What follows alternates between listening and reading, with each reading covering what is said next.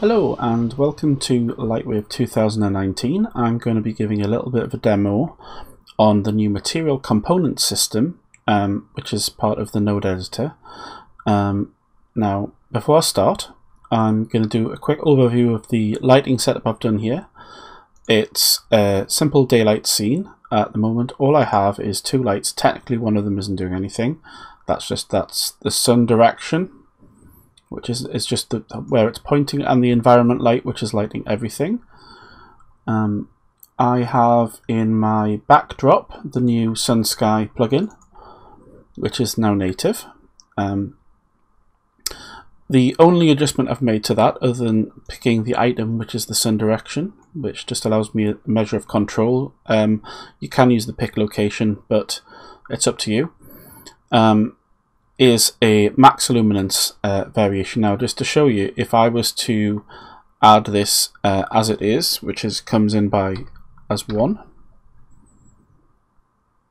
yeah, that's exactly what you would get. It's too bright now. Of course, there's actually nothing wrong with this technically. What this is, it's LightWave doesn't have an inbuilt exposure or tone mapping feature. And this is essentially what this does. It just allows you to increase the white point. I find about 1.8 for a medium white grey object. Obviously, your scene may vary as I increase it. The darker the sun becomes. 2 looks quite nice, but I think the 1.8 looks just spot on for this particular scene. As per usual, if you've watched my environment light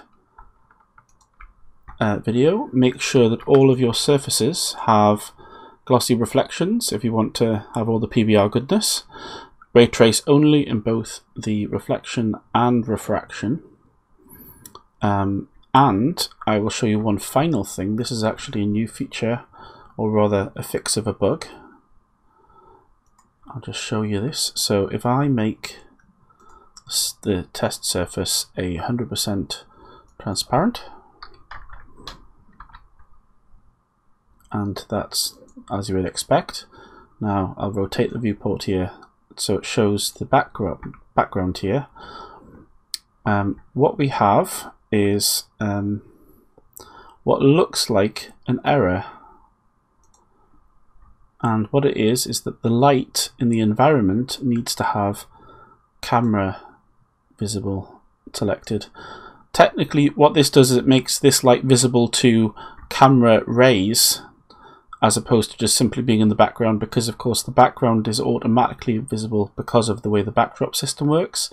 This just makes it also available for camera rays, and now they all look correct.